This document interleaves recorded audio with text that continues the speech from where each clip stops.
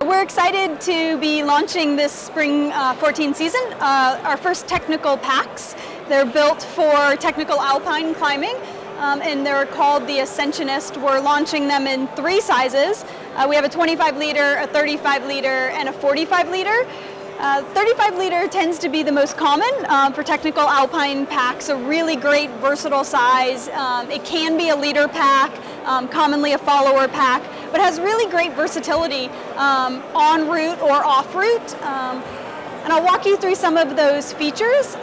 We built these packs with 3 key pillars in mind: simplicity, function, and authenticity. So we involved our ambassador team from the very beginning into this process. We really wanted to build a pack that was better than any other pack on the market, that was as simple as absolutely possible. So we kept stripping features off to get just a very simple, clean pack that could function incredibly well in alpine environments, and that all of our ambassadors and hopefully all of our customers would absolutely love.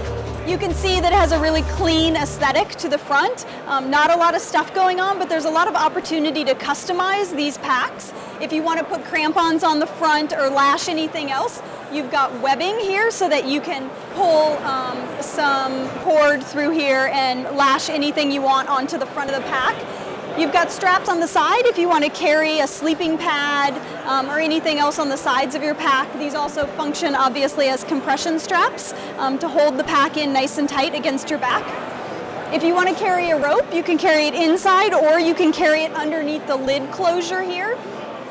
And then obviously an ice tool component as well for when you're in alpine environments here. You put the tool in here, a really simple configuration.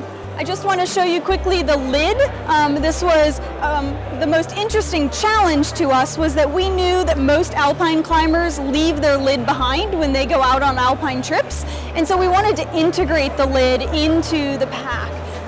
So here you'll see that when you open up the lid, in just one motion, you can open the lid really quick and easily.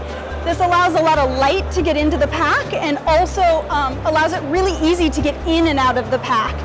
It also means that with gloves on or when the bag is hanging on the wall, you can close it up really quick and easy and just simply latch and you're good. So fully integrated in. This saves us a lot of weight, 850 grams for the 35 liter, and it will retail for 140 euros.